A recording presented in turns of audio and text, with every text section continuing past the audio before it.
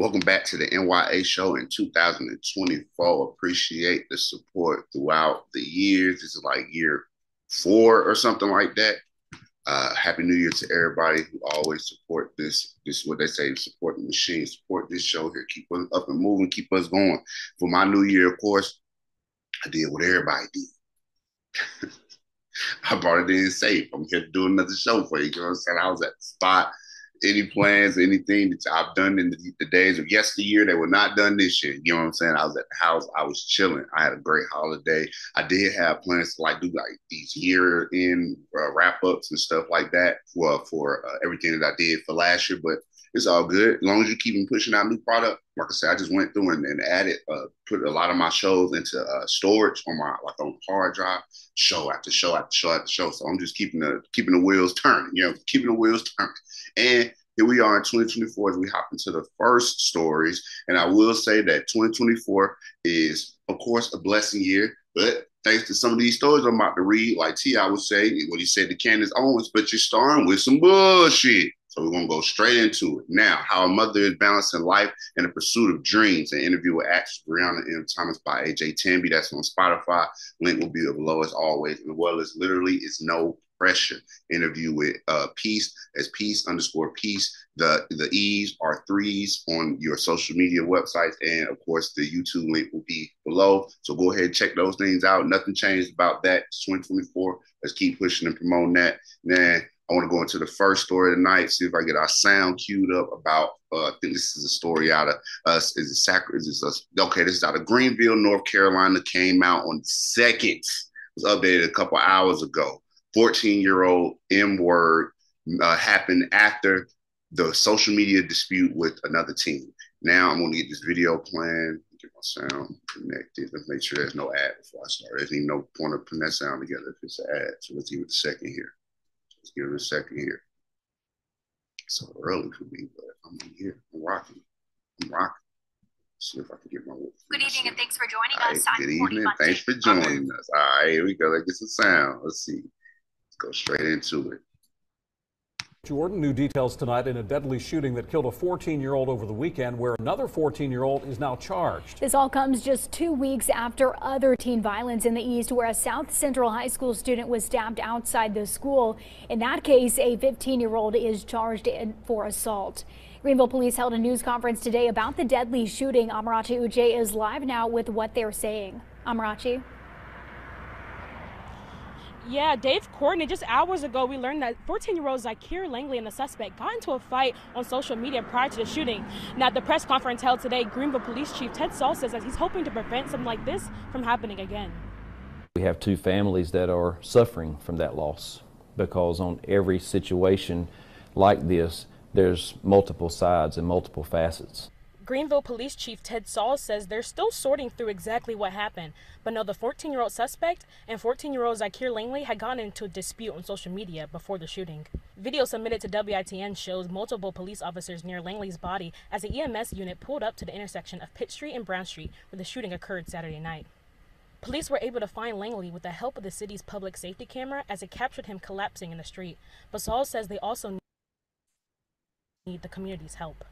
Yes, it's great if ShotSpotter gives us detection. We get there fast. We're able to do our best to render those life-saving measures. But oftentimes we're finding in those types of incidents that we may not even be called by the public. I need that phone call still. No technology is going to replace that human element of what we need to be successful as your police department. Langley was taken to ECU Health where he died on Sunday. Saul says Sunday around 1 p.m. the teenage suspect turned himself in at the police station and was cooperative. Now they're trying to determine how the teen got the gun and how to prevent something like this from happening again. One of the biggest issues we're having as a nation, one of the biggest issues we're having as a city is the proliferation of gun violence. And our numbers are staggering in terms of the number of guns that we recover each year. So he's calling on the youth for help. So it goes back to the see something, say something moniker. If you see something's not right, please let us get involved early. We'll always do our best to serve. Langley was a student at CMEP's middle school in Greenville, but police do not know if the suspect was a student there as well.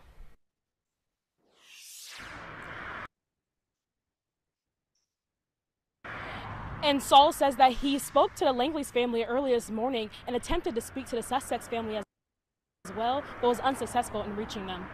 Live in Greenville, I'm Ajay, WITN News. All right, thanks, Amarachi. And rest in peace, rest in peace. Something just came off of social media and brought it right into real life.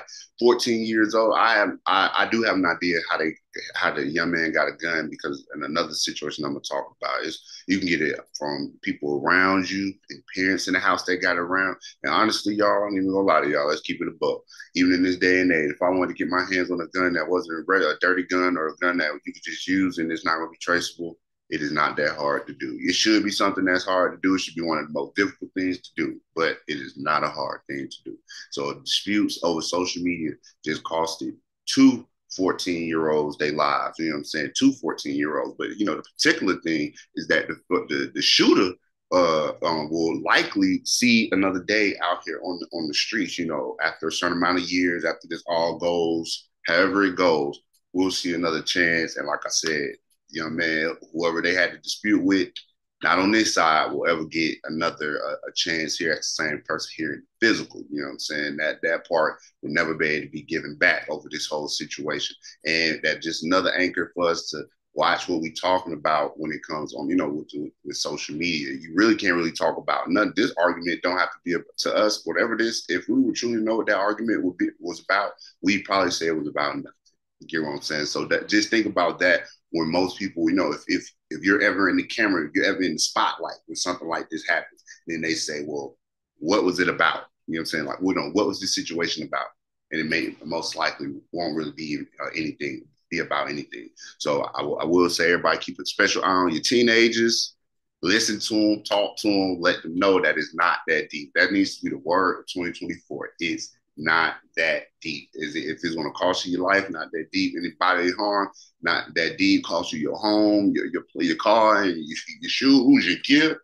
It's not that deep. You know what I'm saying? Take the L, get off social media, let it slide. So get rid of it. Because in all actuality, there's no real, we could have got in there and saved them and did something. We would have just seen them going back and forth. But it's social media. Everybody going back and forth in the comments. You can reply to a comment with damn near a video now. You can do everything with comments now.